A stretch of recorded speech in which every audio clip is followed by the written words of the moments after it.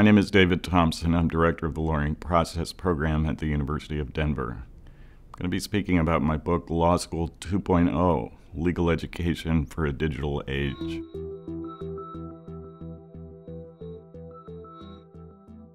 Law School 2.0 tries to address the question that we're in legal education today.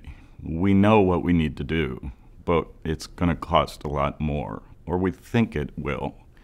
What Law School 2.0 tries to say, the thesis of the book, is that we can do the things we need to do in legal education without blowing up the cost. But the only way we can do that is by leveraging technology in various different ways, to be creative about ways that we can use technology to help us teach in a better, more effective way, in ways that students need and our graduates really need, but to do it in a way without increasing the cost dramatically.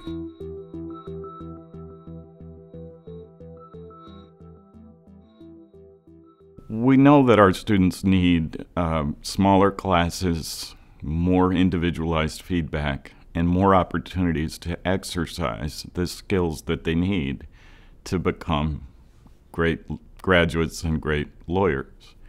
This idea of having practice-ready lawyers is discussed quite a bit. And while I think that may be a little high of a goal to truly have every graduate be practice-ready, we can certainly do more than has been done historically in legal education to get our graduates ready to be more useful to the firm or law office where they are working from day one.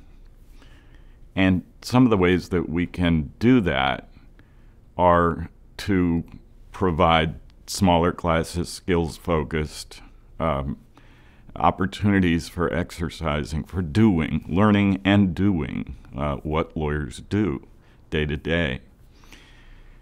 So the problem with that is that if we're going to have a lot more smaller classes and more faculty, that's a big expense. And so the question that I try to address in Law School 2.0 is how to provide that kind of more individualized, smaller class feedback one-on-one, but to do that in a way that doesn't blow up the cost of legal education. And the way I think we can do that is by leveraging technology, by using technology and integrating it more into what we do in legal education. And there are a number of ways that we can do that. One is to create different kinds of teaching materials, which is what the Skills and Values series is about. Hybrid books that are less in print and more online, more flexible as a result, and cheaper. Another thing we can do is, hey, let's be creative. A torts class typically meets 60, 70 students 3 times a week. Why not put 2 of those lectures in the week online? Have section 1 and 2 view those, and then flip it around so that each class that takes place 3 times a week is the 25 or 30 students rather than the full class. We can do things like that today. Online technology for teaching has developed dramatically and matured in the last 10 years. And so we can do things like that. We can be creative in that way. We can teach more effectively without blowing up the cost. But the only way we can do that is by leveraging technology. And I make that argument and explain what I mean by it in the Law School 2.0 book.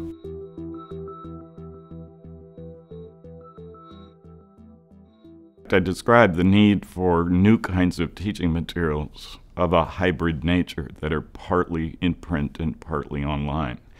They're more flexible, they can be cheaper, the teacher can use parts of the book and not others. So it can be customized to the class, to the course, and to the teacher's teaching method.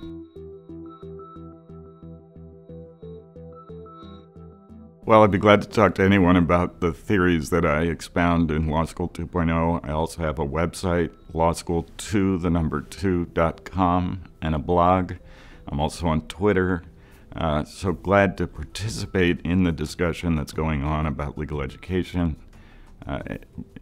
Feel free to contact me. I'd be glad to talk to you about it.